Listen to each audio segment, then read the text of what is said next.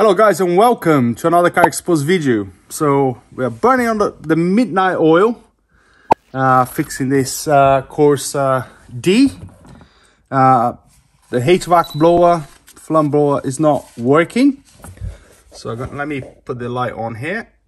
Alright, so already obviously diagnosed this car, but I know what the problem is. Basically, I was having a conversation with another person the other day. So you see the fans connected there, and the ignition is on right now. You can see that the ignition is on. So we're gonna turn position 1, 2, 3, 4. So basically not too working, and I left the resistor out here. And that's basically the issue there. Not the resistor itself, but I'll show you in a second. Right, so I was basically having this conversation with this chap the other day, which, you know, he used the multimeter for everything. And he asked me, you know, do you use the multimeter or the test lights? Mate, I use the test light for everything. Or let's say most things I use the test light. Obviously, because you can load the circuit. And I think this is a good example why this blower is not coming on. So I'm gonna test for voltage at the plug of the blower motor there, and let's put the multimeter on, and let's change to voltage DC. So if you turn the diode there to position 1, Ricardo, please. So as you can see, we have voltage, right? Position 2 is 3, 4. Always gonna, you know, it's gonna show voltage. So you think, you know, oh, there's no problem with the wiring. I hope you guys can see that. There's no problem with the wiring. Let's replace the fan. And if you replace the fan in this situation, you would have replaced the fan for nothing. Now let me put my test light. Oh, I should have left connected here. Let's connect that up again. There. And there. There we go. Now I'm going to connect my test light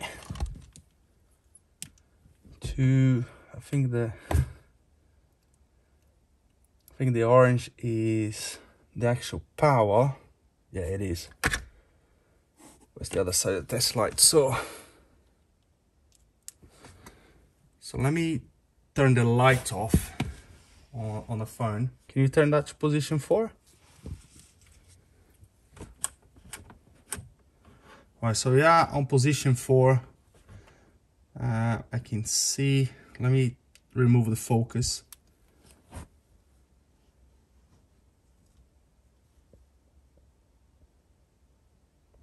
Alright, so try to keep it there so you can see a little bit better. So I'm using the same plugs for the,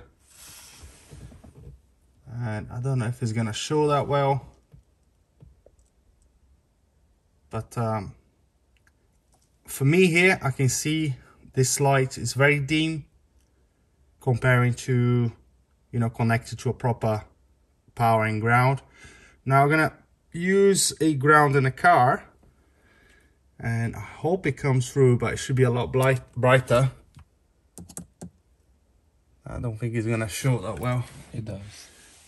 It does that, but not on the phone, I don't think. Yeah. But anyway, I can tell here, looking at the test light, it's quite dimmed rather than connecting to the car. So connecting the car, a lot brighter. So anyway, the problem with this car is, if you look at the resistor, you can probably see the main ground kind of burnt.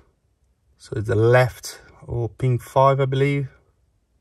The left pin, so burnt. And then when you look at the plug itself, that brown wire, which is basically the feed to the motor, you can see it's all burnt up there, and the actual plug as well. you know, the brown left connection there, the first connection on the left. You can see that it's all burnt. So there's high resistance on that connector, and it's unable to obviously give the right current for the motor to work.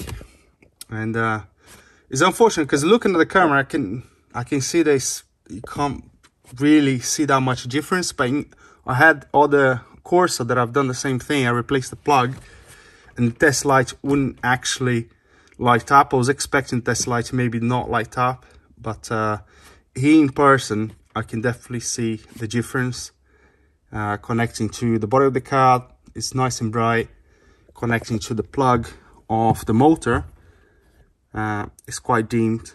So even on a position 4, might be. I think it's one of those. Ah, here. The price. Yeah. 20. With VAT, 2206. 2206. So there you go. We have a harness and another resistor to fix this plug, and it costs 22 quid. Got the part number here. It comes with a brand new resistor in the packet or in the box. A new plug, and in this plug there's a little, well, it's a little bit different. You only have 4 wires going to the plug. So with the plug, the 4th pin, which is missing, right, as you can see there, the 4th pin is missing there, where you have the orange wire on that plug. It's going to be our main ground, and in this case, the ground for the motor is actually this plug, is actually this wire going from the resistor to the actual plug to the motor. When I remove it, I'll show you. I'm going to have to remove that. We're only going to have 4 wires here now. So the first 3 stays the same. The orange, which is position 4, is going to be our brown on this one. And as you can see, they actually joint this brown rather than going through the resistor, is joined here, which gives you position 4, and also the other end goes to the actual motor. So I'm gonna replace that, and then I'll show you the old plug. Right guys, so wiring loom is fixed. So that is the old wiring loom that was in the car. So like I told you, the brown, the ground wire to the motor basically goes through the resistor there. So instead of going through the resistor, now it's joined with the orange. So that's why I have 4 wires now. So the brown wire is eliminated, and we're gonna go ahead. Yeah, that's the state of the wire here.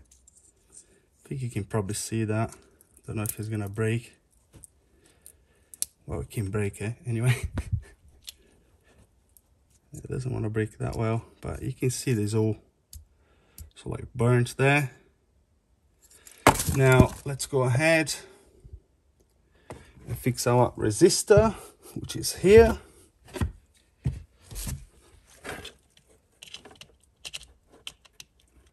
Is that the right way? No, it's not.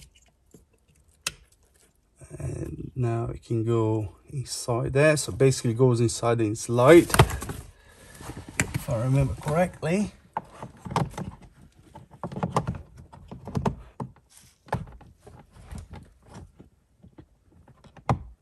Yeah, there you go. And then there's a bolt. Now we're gonna connect this one.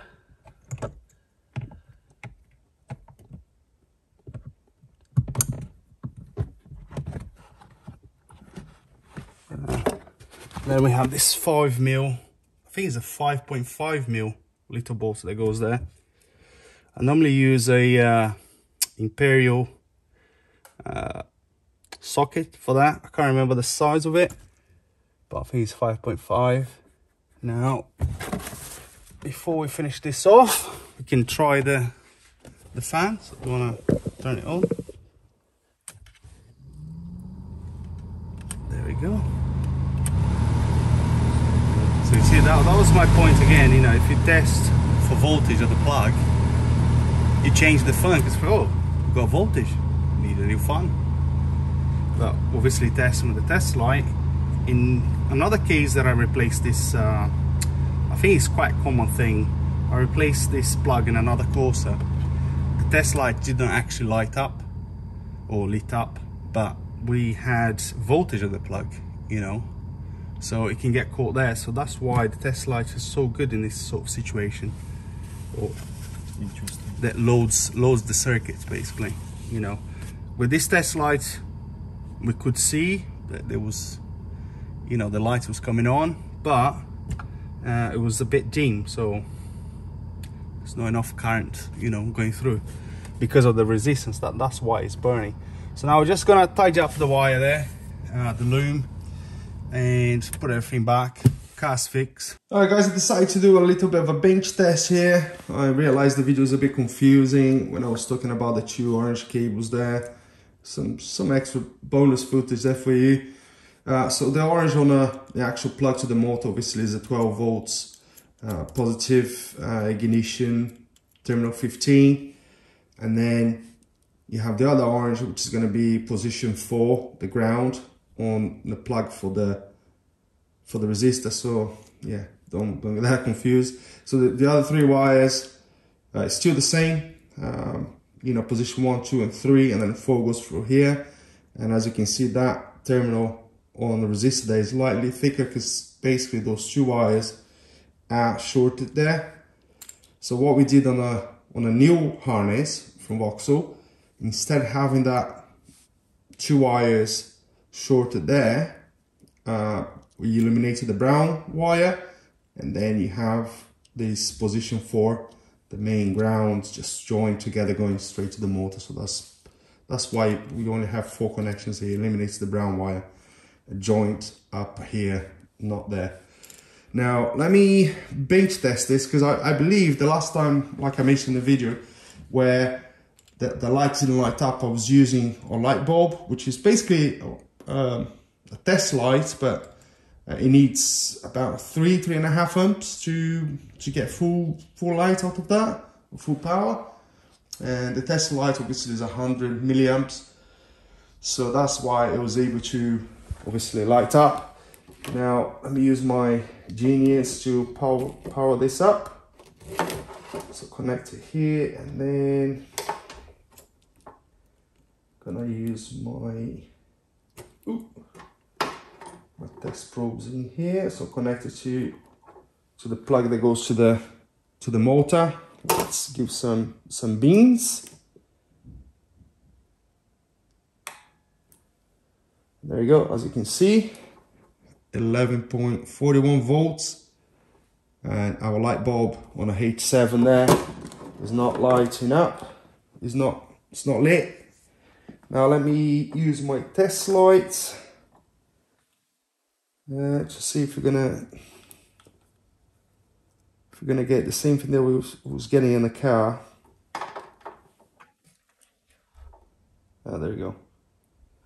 It's a little bit dim, but like in the car, it's like exactly the same thing that we had. So that explains why obviously the fan in the car didn't work, the blower in the car didn't work. I believe the fan in the car is about, what, 7 amps? About that, 7-10 amps, I believe. I might be wrong on that. But obviously it's not able to get that light bulb going, which is about 3.5. Let's have a look. Let's quickly check that. There we go. Let's put this power supply on again. There we go. Let's see how many amps does it. To be honest, I can't remember. As you see, let's clear that. 3.7, 3.8 at one point. So there you go. I don't know if you can see that. 3.7. 3.7 amps, so much more than a test light. So that's why it doesn't light up the bulb and the fan motor doesn't work. So there you go, guys. I hope I didn't confuse you guys too much. But yeah, thanks very much for watching. The car's fixed. Friend of mine, Ricardo's happy. Thanks very much for watching. If you enjoyed this video, make sure to give it a thumbs up and subscribe. If you have any comments, just leave it below. And I'll see you in the next video. Cheers.